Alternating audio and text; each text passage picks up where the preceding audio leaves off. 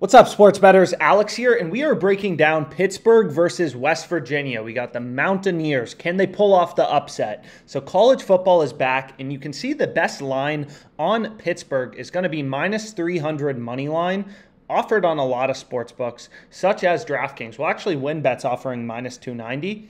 The best price you can see on West Virginia is plus 256. So, right, as a sharp bettor, you always want to make sure you're getting the best line in your location.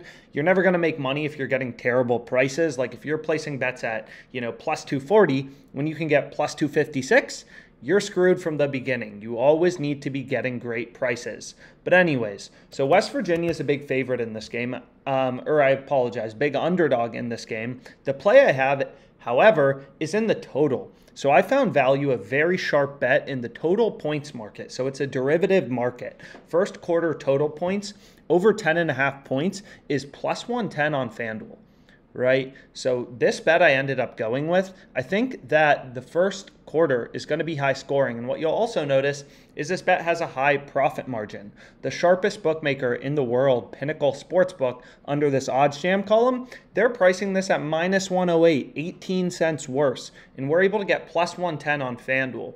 So this is a true pricing discrepancy that OddsJam was able to pick up.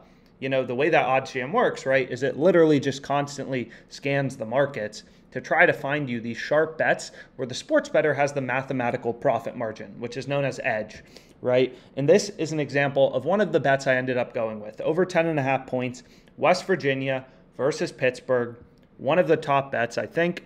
And again, your goal as a sports bettor, if you want to make serious money sports betting, hundreds of thousands of dollars, is place as many positive EV bets really as you can. As you can see, throughout the week, I'm loading up tons and tons of college football bets. Virginia Tech, Old Dominion, Buffalo Bulls, Maryland. Wherever the value is, I'm following it, right? The goal is to make money sports betting. So let's make some money sports betting, lock in this bet for West Virginia versus Pittsburgh, and hit some positive EV bets, and let's make some money using OddsJam.